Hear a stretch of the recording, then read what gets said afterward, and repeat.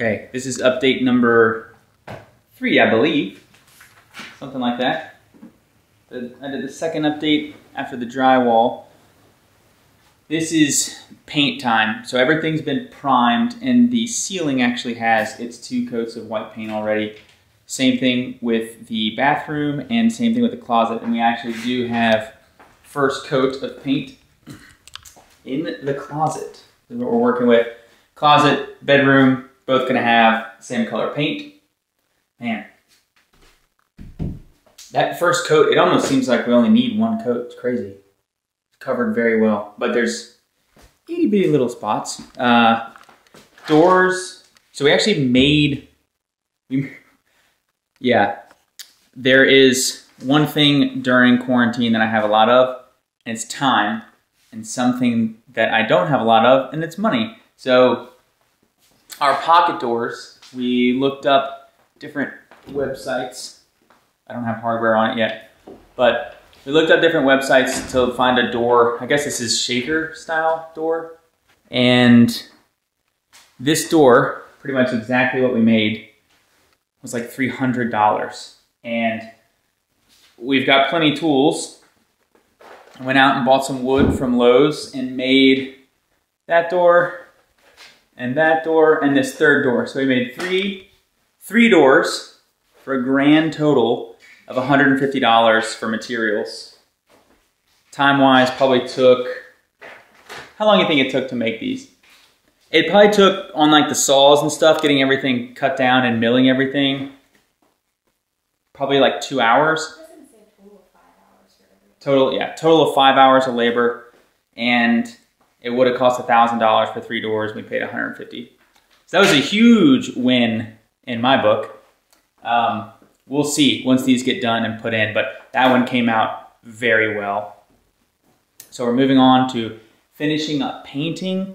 The bathroom, all drywalled out. We don't have a tub yet. The tub has been ordered and it will go in here. Oh, another thing that we did, huge thing.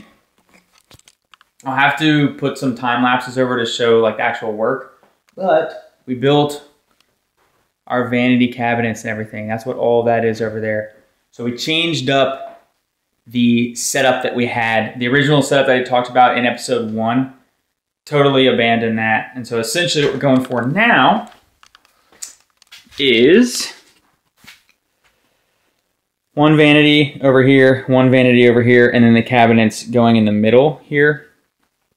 And then we'll do mirror here, vanity light there, vanity light there, with the smaller cabinet in the middle. So I'll go out and show you the cabinets, but we made the cabinets in 1 weekend.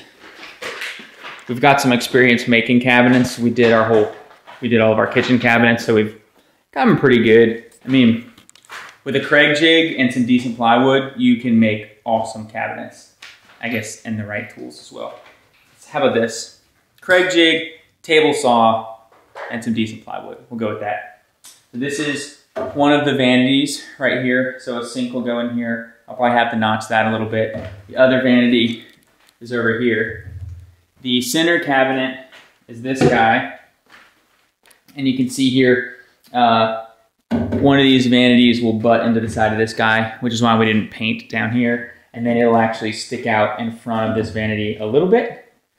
Hopefully the same countertop, it'll go across the first vanity, and then you'll have, this guy will be a little bit higher, and then it'll go back down to that guy. And then this big cabinet right here will sit on top of this one. I'll try to find the drawing that Christine made and like put that up on the screen so you can get an idea. This is the backs of all the doors and drawers. So just simple shaker style, just like we did in the kitchen. So this is our biggest door that we have. They've been primed, have not been painted yet. Made all those the following weekend.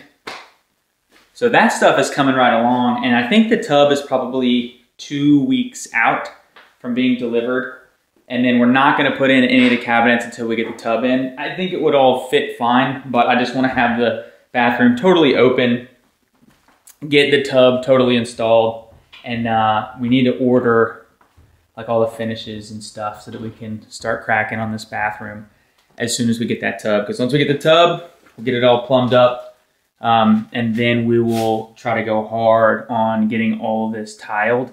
So I have been looking, and I haven't settled on anything yet. So if you've got recommendations, please let me know. But a good wall system. So I've seen like at the big box stores, they just carry like Hardy and cement board, which I think for all intents and purposes is fine. But there's a lot of different products out there. I think there are some ones that are easier to work with. I've seen some stuff that's like foam core board that it looks like. I'm very interested in that. It looks easy to work with. But if you've got experience in this, please let me know. Because what I'll probably end up doing is just doing that Hardy board because I don't know any better. And then we'll get everything tiled. So it's coming right along. And once we do the tub, we'll get the vanities in next. Then we will tile the floor and tile all of this stuff. Put our toilet in, and we'll be really close. Really, really close. Today's one of those days, it didn't feel super productive, but we actually got a good bit of stuff done.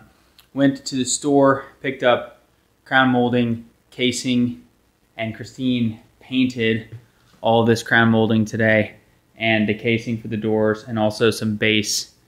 So we've got pretty much all the base, crown, and casing ready for master bedroom, bathroom, and closet. So let's go see what we did today. We had to move a lot of stuff out into the hallway. Pocket door. Doesn't have hardware on it yet. It's a mess in there. Okay. So today we put up an accent wall. And really the reason we did this wall is because this is just leftover flooring. On the, so this is the exact same wood here and here. But this is one side of it and this is the other side. So the flooring that we got is like 5 1/8 inch thick. Oh, and if you can see here, one side of it has a V groove on it and the other side is flat. So this is the floor, that flat side like that. Ooh, man. So put this whole guy up today. I think it looks awesome. Man, Christine, this would make like a great studio background. I can just hijack our bedroom as a studio. My safe haven for another. I love the way that this looks, just the natural. And Christine wants to paint it white, which is going to be, we have to sand it, fill it, prime it, and paint it twice, which I don't want any part in doing that. It looks awesome though. I really like the way that it came out. So this is what I did today, other than go to the store, and Christine did a bunch of painting. And we got one coat on the walls last night, one coat in the bathroom last night, and Christine, I think, finished the closet. Was it last night? Yeah. So closet is finished being painted, needs shelves and all that stuff. And then one more coat of paint out in the bedroom, one more coat of paint in the bathroom. And maybe I can win on this wall, we'll see. Man, I just love the way that it looks. I'll get back some, let you take a look at it.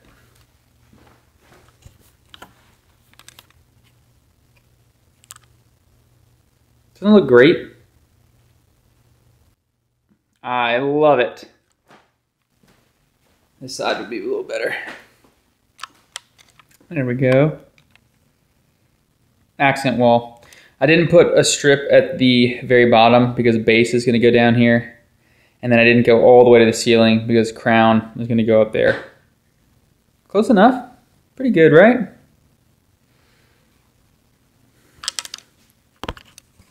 And we have a bunch of scrap boards left over, but we only have like 3 full-length 8-foot planks left. So this kind of worked out pretty much perfectly, and we didn't even plan for it.